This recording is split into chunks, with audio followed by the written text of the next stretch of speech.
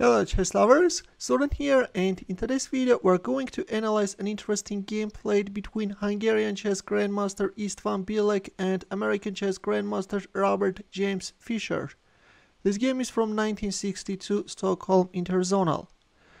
Bilek opened up with e4, to which the future world chess champion answered with c5. Sicilian defense is on the board. And by the way, you can see that I left Stockfish run in order we can see how the evaluation changes throughout the game. Because the upcoming positions are really very complex, and it will be helpful if from time to time you will throw a look at the evaluation or the suggested lines.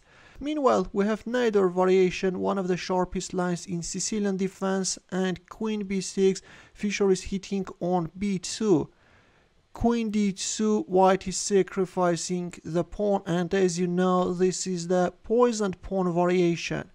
In international games played in 1962, black was winning nearly twice as many games as white in these variations. By 1963, the ratio was reversed.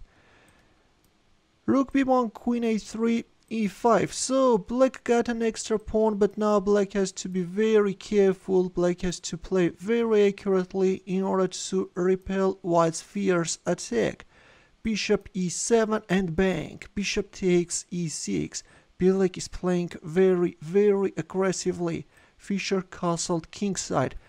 Castling kingside is the top move, right? F takes e6 is not good because of this knight takes e6. And yeah, if here, then check, and then white is winning back the piece, and black is in a very difficult situation. This king has already been moved, and now it's going to be very difficult to repel the attack. That's why Fischer hurried to move away his king from the center, and the same did white, castling kingside. All these moves had been seen in highly publicized game Dukestein-Ewe. That game happened 4 years earlier in 1958, which white won convincingly. Here Fischer played bishop takes g5, and by the way, let me tell you that in that game Ewe played f takes e6, which is bad, and very quickly white managed to prevail, you know. These moves are from that game. Yeah, definitely f takes e6 is not that good.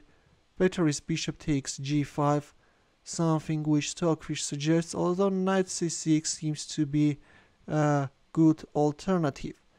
We have bishop takes g5, queen takes g5, h6, queen goes back on h4, and this is allowing black to win the knight on c3 as well, after which there came rook takes f7.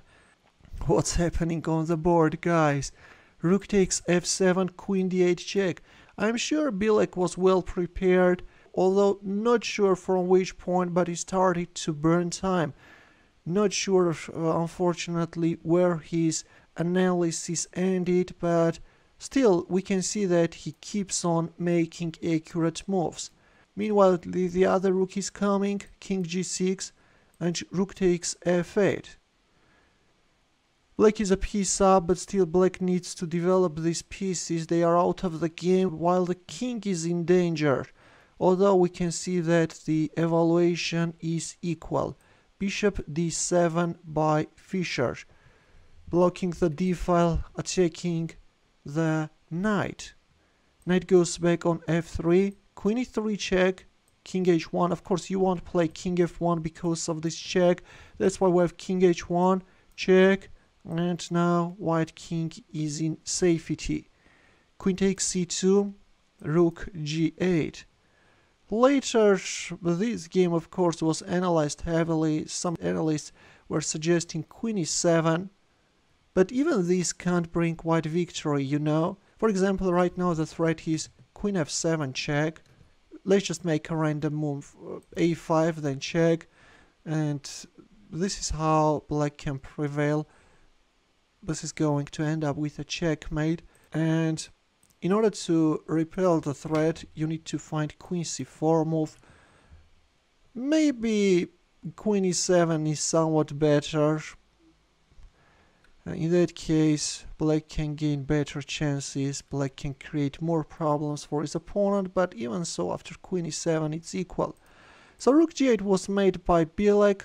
Now since queen f6 is coming, Fischer neutralized that threat with queen f2, rook f8, queen takes a2, rook f3, king h7, and in here the flag fell. Fischer won on time. Up to this point, Fischer spent only 35 minutes, while Bilek 2 hours and a half. Once again, I'm not sure where his analysis ended. If you have any information, let us know, please. But one thing is obvious, that he kept on thinking too much, and finally, in an equal position, he lost. Both players played an excellent chess, of course. Fischer defended very accurately, White's attack was also precise, and yeah, we have such a finish. Hope that the game was interesting for you despite the surprising end, and in the end a chess puzzle for you where the task is to win with the white pieces. As usual, we'll wait for your answer in the comment section.